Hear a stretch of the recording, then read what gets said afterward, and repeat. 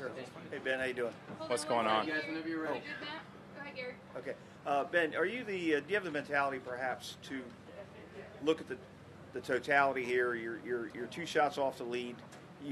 That may be pretty good by the end of the day, and if somebody giving you that before you started, can you kind of put what happened on 18 behind you and think in those terms? Yeah, I mean, it's playing tough out there. To be bogey-free through 17 holes, I thought was pretty freaking good. You know, it was a grind, and unfortunately I didn't finish the way I wanted to, but it's the 18th hole is probably the toughest hole all day, so I'm not going to be the first guy to make a double there. You're going to see a few, and I'm just happy to be in my position that I'm in to make a charge this weekend and hopefully finish on top. And on 17, did you get a gust or did you push it? Which was that? Yeah, it was a tweener. 17's playing hard off the left, and guys that are going to land it on that top shelf are going to have a tough time keeping it on the green. It's going to probably bounce over. So going to that hole, I was really just trying to land it fractionally on the top shelf, if not just into the shelf and have an uphill putt. If you can hit it on that green 4 days in a row, you're probably going to do pretty good against the field. And I did push it, and it was a sigh of relief to see it kind of finish on land. And my goal the rest of the week is just to hit the middle of the green there. What did you learn from Bermuda? I mean, it was just reassurance more than anything that I kind of belong. You know, I'm feeling very comfortable, and it was just good to be in the mix. You know, I didn't finish it off, and short-sighted myself a few too many times there on the back nine, and left myself a lot of shots that were downwind with not a lot of green to work with. So for me this weekend, building off Bermuda, I just need to be a little bit better with my misses because I am going to miss shots.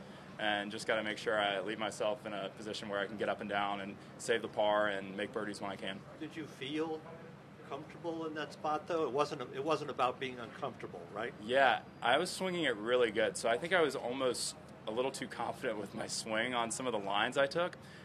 You know, looking back on it, there's still nights, you know, where I go to bed and I think about what if, you know, what if I'd done this on that tee shot. So it still is in the back of my head and it still bugs me. And I know when I get my first win, hopefully this week, it'll kind of be in the past and I'll be looking forward to the future a little bit more. It's a good learning. Yeah, absolutely. Thank you. You've had a unique path here, obviously.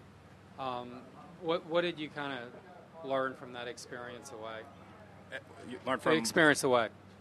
Like the last few years? Yeah. Yeah. Taking a break. Yeah, taking a break. It's just provided me with an awesome perspective. A lot of guys out here, you know, not going to say any names, but a lot of people have big egos, and they, you know, for me, it's like I'm just very gracious to be playing, and very lucky to play on awesome conditions, have player dining. I mean, there's so much to be thankful for at all these PGA Tour events. They do so much for us, and for me, when I'm on the golf course, it's just about making birdies, and I'm not too worried about anything else, just trying to compete against the best in the world and see where my name stacks up. What do you think of the interest rates right now? The interest rates? The interest rates, they're too high if you're trying to buy a house, yeah.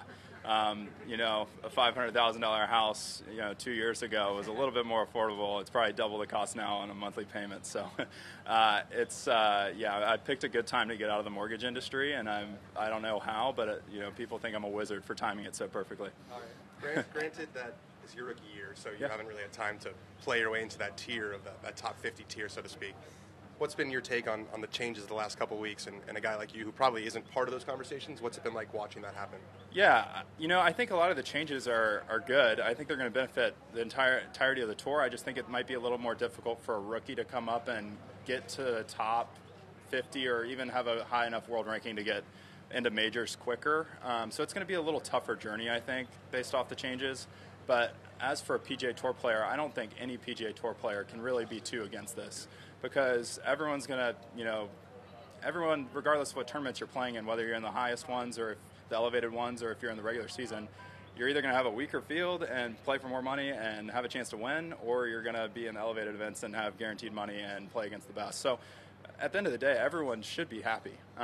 You know, you're going to have more big-time players win less.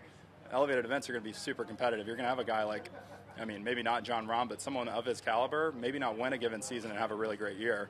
And you're going to have a guy who's outside of those elevated events, who knows a name or anything, but someone like that who's going to win. So it's going to benefit everyone at the end of the day, I think. And but it's definitely a little tougher if you're a kid coming out of college. You got to put the pedal down and not be afraid to beat some pretty good players to get to the top. But that's how it should be. That's meritocracy at its finest. And so I think everything's going to end up being all right.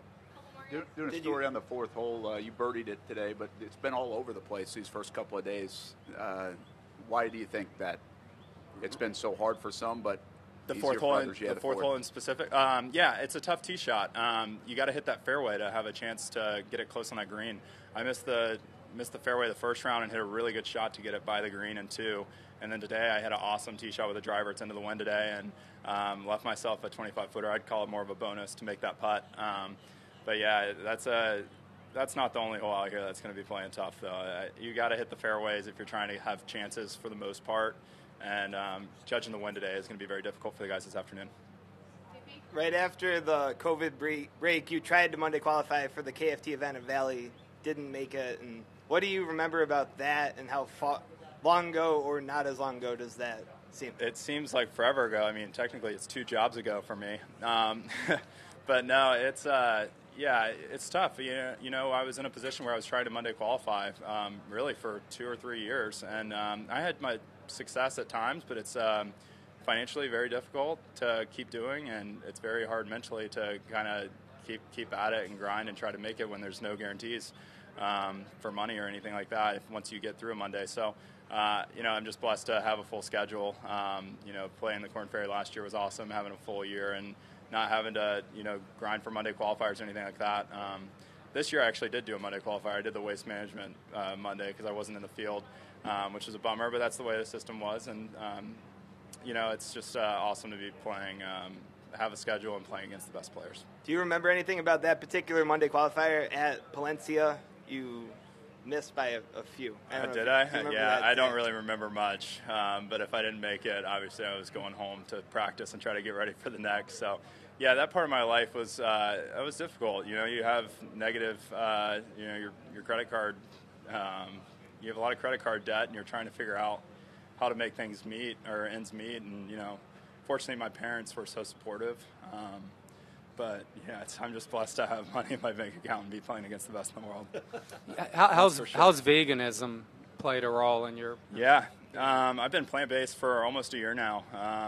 Trying to eat healthier. I have a lot of energy. I get done with the 18th hole, and I feel like I can go back out and try to make more birdies right away. A lot of guys get tired, and so I credit some of that, whether it's less alcohol or veganism, to, you know, my overall health, just feeling better and feeling energized. And you know, I think it helps with a lot of benefits for me. I mean, it might not be for everyone, but I've really enjoyed it, and I've been playing good golf doing it, so I don't see any reason why I would ever stop.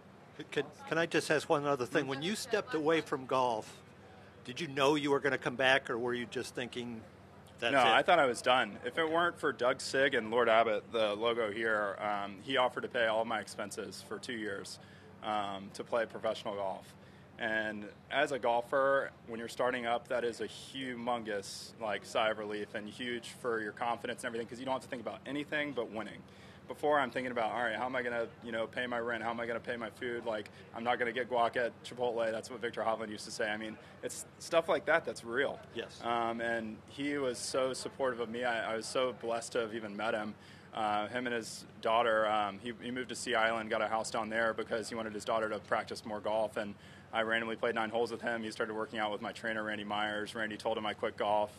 And he was like, he doesn't need to be quitting golf because I played with him. I saw how good he was. And he saw something in me that, some other people may have saw, but he was able to put the check forward to me to allow me to play professional golf. And so him and a combination of Jesse Ahern, who's standing over there, he paid for my Q school last year. So I'm just blessed. Yeah. Thank you, Ben. Yeah. Last two over here.